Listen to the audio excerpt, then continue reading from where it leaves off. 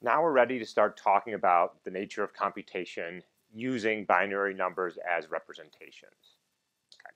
So let me start with a very simple idea that I'm going to have you think about the binary number 1 as true and the binary number 0 as false. And the reason I'm going to do this is I'm going to introduce Boolean logic, which you're all familiar with, very simple concept.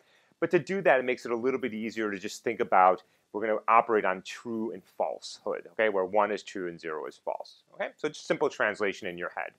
Okay, so let me remind you what the Boolean operators are. There are 3 of them: logical and, logical or, and logical not.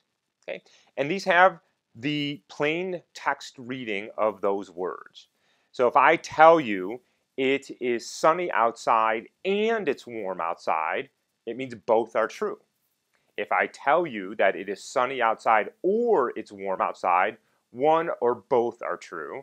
And if I tell you it is not sunny outside, well, then it's not sunny outside. So it has that logical plain text reading. But let me go ahead and define it formally with so-called truth tables. So my truth table here has 4 rows and 3 columns. The first 2 columns denote the values of my 2 inputs, A and B. So when I compute logical and, I ask for the and of 2 things, sunny and warm. And then I output to you the logical and of them. There are 4 possibilities here which correspond to all possible inputs. Why? Well, there's 2 inputs and they can each take on 2 values, so there's 4 permutations. 0, 0, 0, 1, 1, 0, 1, 1. The order I put in here doesn't really matter. Okay? What is the logical and of 2 statements that are true? So if A is true and B is true, remember again here that I'm think about these as true where it's 1 and false where it's 0. If A is true and B is true, then the and is true. Good.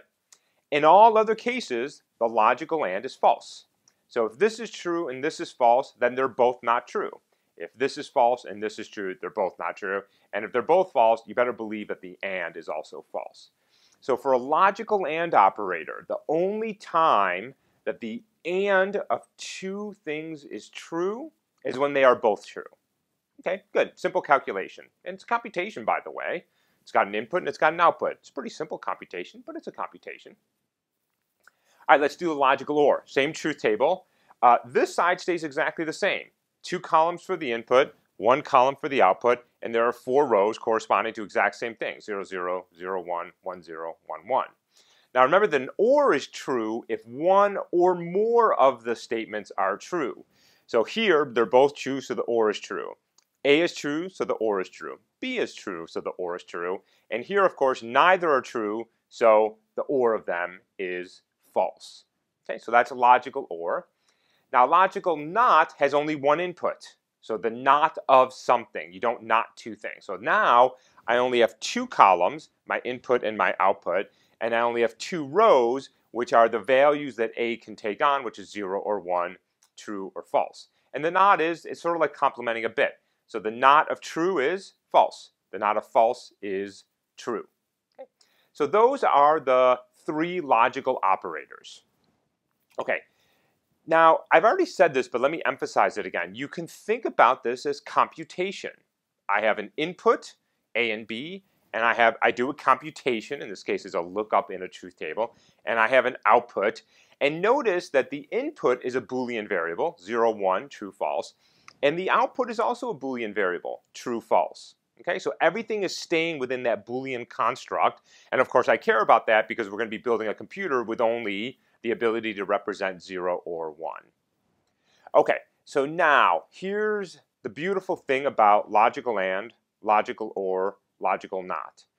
The ability to compute those 3 things on 2 binary inputs or in a not on 1 is the building blocks of a modern day computer. They are completely built on being able to do those 3 incredibly simple and surprisingly simple calculations. So what I'm going to do is I'm going to take this truth table and I just want to abstract it out and render it or draw it or depict it as this thing right here. So this is called a gate. We're going to be talking about that in a little bit more detail. And it's simply, think of it as sort of a graphical representation of this computation. Two inputs come in, A and B. Those are my first two columns. Some computation happens that determines if both of them are true. We'll talk about that in a little bit, how we're going to build this for you. And then out comes an output. So zeros or ones come in here, two columns here. 0 or 1 comes out here, this. And inside of here is a computation. We don't know how it works yet. It's abstracted out. But we'll show you that in a little bit. So this is called a logical AND gate. It's drawn as this big D. And we often draw a little dot in there because sometimes our drawings get sloppy, and that helps us know that it's an AND gate.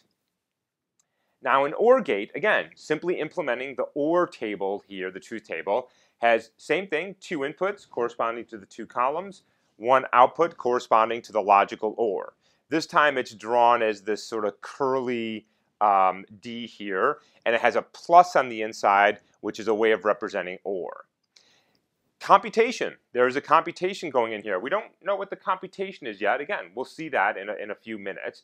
But two binary numbers come in, one binary comes out. It's a computation. It tells me whether one or more of these variables is true or not. And lastly, logical NOT is represented as a gate with only one input, one column, one output, one column. And now it's a triangle with a little circle at the end. So 0 or 1 comes in, 0 or 1 comes out. There's a computation going on in there that says, how do I flip from a 1 to a 0 and from a 0 to a 1? Okay, so now if I can build these things, this logical AND, logical OR, logical NOT, from actual physical things, I have the building blocks for computing AND or NOT.